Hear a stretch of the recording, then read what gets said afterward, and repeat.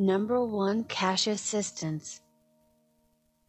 The innate bill will provide a one-time $1,200 check for an individual making up to $75,000 per year, or $2,400 for couples earning less than $1.5 lakh.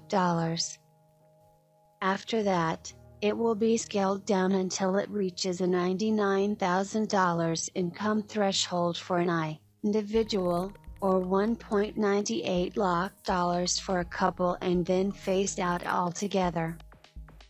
It also provides an additional $500 per child. Number 2. Unemployment. The bill provides 4 months of bolstered unemployment benefits as Congress braces for a spike in jobless claims, with the spread of the coronavirus curtailing businesses or closing them altogether. Number 3. Corporate fund. The bill includes a $500 million corporate liquidity fund to help companies impacted by the coronavirus access credit.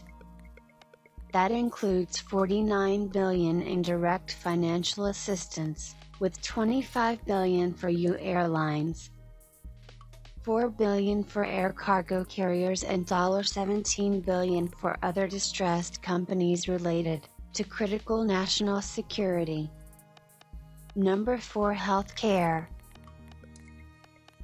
In addition to economic assistance, the bill includes hundreds billion for hospitals, which have warned they could soon be overwhelmed by the steady increase in coronavirus cases.